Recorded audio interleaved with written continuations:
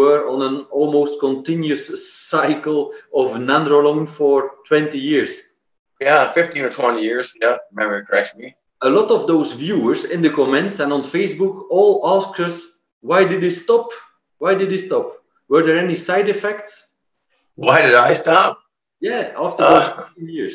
Well, this is the TRT and Hormone Optimization YouTube channel. And if you want to learn all about the science-based information on this topic, consider subscribing, hit that notification bell, and you'll be on your way. Before we listen to Dr. Jeffrey Ruterbusch's answer, let's first listen again to the original interview he gave June 2019 about his 15 to 17 years Deca cycle. Yeah, again, I have a lot of experience with this medication myself, both from the bro science and dosing. And I was probably on 100 to 200 milligrams a week of nandrolone for 15 years. Maybe more, maybe 17 or 18 years. Continuously? Yes, sir. Continuously. I never took holidays. You're not talking cycles like most bros online do. I was cruising. I was cruising on these doses for almost 2 decades. I'm still alive and feel great. Okay, so and what is the main purpose in bodybuilding?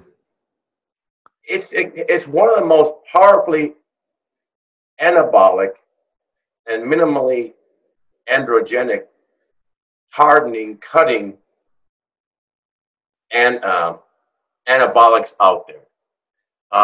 You have nandrolone, you have Nandrolone Decanoate or Deca D. One of the things I like about it is a high anabolic effect, low androgenic effect, virtually no estrogenic effects. It does, however, can at high doses cause gyno. So usually that's why I was on the tamoxifen, and I always prescribe it for my guys who are on high doses. It does have a negative effect on the lipid profile. But again, that's why I would like adding it to my guys on high doses, because of, the tamoxifen, because that would help with balancing the lipid profile. One of the most powerful stacks, I heard the word stack, Deca and D-ball stack. It's been around forever. Now, what is the usual dose of Deca? Well, 200 to 400 milligrams. In my travels around the world, 200 to 400 is the average dose. You can do a little less. We'll talk about that a little later down the line here. Some guys do more. I know guys that are doing 600 to 800 milligrams of Deca every week, in addition to 2,000 or 3,000 milligrams of testosterone.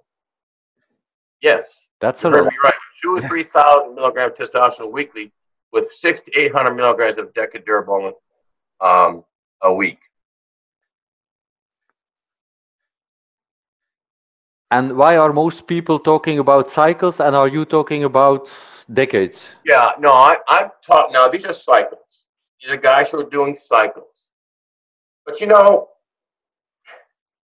the more a guy stays on anabolics, and the more he feels good, the better results he gets, the less the off cycles get, and the longer the cycles become, to the point that nobody takes hardly any holidays anymore. That's why you can talk about this cruising and blasting. I don't know anybody right now, nor would I recommend anybody who's been on high doses or doing replacement therapy. I would not recommend anybody getting off. So that's a relative term, where you blast and where you cruise. I remember years ago, a blast dose would be considered today a cruising dose. It's all relative, coming up. And cycles are long term. So when you talk about blasting and cruising, I know we're getting ahead of it, but it's part of what we want to talk about today. The usual cruising dose of nandrolone is 100 milligrams a week. The blast dose is, as I said, 200 to 400 mgs a week. But I've seen guys do upwards of 600 to 800 milligrams a week with no long-term detriment. All we watch for is the, hematocrit and hemoglobin. We look for mainly, liver enzymes. We watch lipid profiles. And that's the only thing I've had rewatch for guys who are doing long-term blasting, cruising, call it what you like. The terms are relative today. One guy's blast, another man's cruise. One guy's cruise, another man's blast. What is the main downside of Deca? I have heard that it gives a lot of water retention, a lot of mass, but because of you hold up all the water in the muscles, that's not real muscle tissue. Is that right? I have not found that to be the case for Deca. Personally, I did not experience that. I found personally, I would retain more water on higher dose testosterone than I did with Deca Durable. Now, you've heard of the famous Deca dip. The fact that it would diminish your sex drive. I didn't experience that. For 15 years on high doses Deca Durable, and I had a significant drive that was never minimized.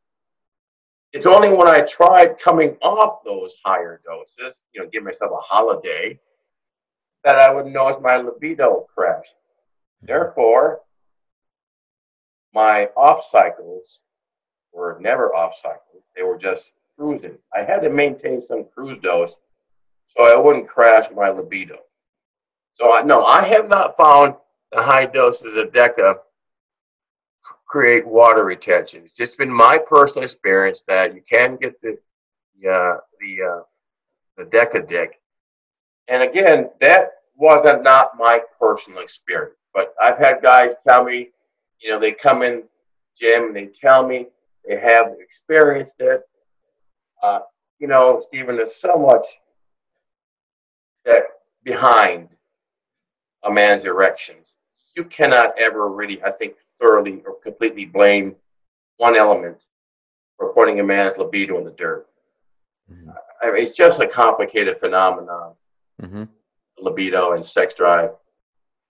Yeah, I mean, the endocrine disruptors, there's the stress cortisol levels, there's nutritional intake, there's sleep, and there's attractiveness to your mate. There's spats all the time. There's financial duress.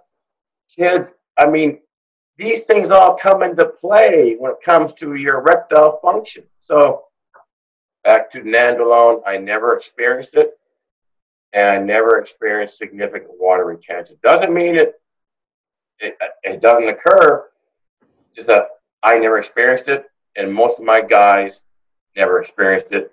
The only side effect that they would tell me about occasionally is the Deca dick. Okay, I understand. And when you're taking nandrolone or Deca, is there always a base of TRT there, or do you call it a cycle of testosterone? Yeah, I've known of guys that have just solely, nandrolone monotherapy. But no, I was always taking it with testosterone. I'll tell you exactly how I stopped. Because I was getting on the underground. Even as a physician, I couldn't get a doctor to write it for me. So I was getting on the underground. Sorry to say, guys, but I got it on the underground market. Then I came above board and, took my HOT program to physicians. And they said, no, that's not a bioidentical. I'm not going to grab that for you. So I mainly went off, low dose nandrolone because I wasn't able to acquire it above board. Okay. And in all those years, I remember you telling us you didn't even check your blood, your lipids. Well, no, I would get an annual physical, flight physical, and they would run my H&H, my creatine, and my BUN, and the usual baseline meds, labs. Lipid profile and liver functions, and they were always normal. Everything was always normal, but the physicals I was subjected to, wasn't testing total or free testosterone or DHEA or DHT or estrogen. Just flew under the radar for 20 some years and never had that tested, but I never felt better. Okay. Isn't that strange that HDL, for example, is normal after all that time of use? Yeah, well, my HDL was always low normal to mid-normal, and I think that runs in my family. But I learned a long time ago that niacin worked very well for raising HDL, lowering TCAL, lowering LDL, and lowering triglyceride. In fact, you listen to what I just said, it's perfect for all types of dyslipidemias. So I would get on, I got niacin 25 years ago. And I got my HDL from 35 up to about 60. Okay. What dose do you take for niacin? No, yeah, good point. You don't want the non-flush. You want the flush niacin. So I recommend you try to get 500 milligrams of regular niacin 3 times a day with your meals. Some people can't tolerate it. The flush will diminish as you become tolerant of it. If people can't tolerate it, I'll tell them to take an aspirin, a baby aspirin, half hour to an hour beforehand. That will help with the flush. I'll also tell people to take that dose of niacin and break it up into like 6 doses of 250 milligrams through the course of the day more frequently. So that's one way to deal with the niacin flush. Another thing, as I said, really is realize that you will adjust to it the longer you do use it. And if you are still one of those that has problems with the side effects of simply flushing, which I find is a great effect as I go into the gym and become red and vascular, I find that the niacin at 500 mg 3 times a day with my meals is where I was dialed in and got my HDL from 35 up to over 60. Mm-hmm. Okay, that's very clear. Thank you so much, Jeffrey. Thanks. You're welcome. Alright guys, well, do this next. Click on one of these thumbnails to learn a ton more about TRT and hormone optimization. Thanks.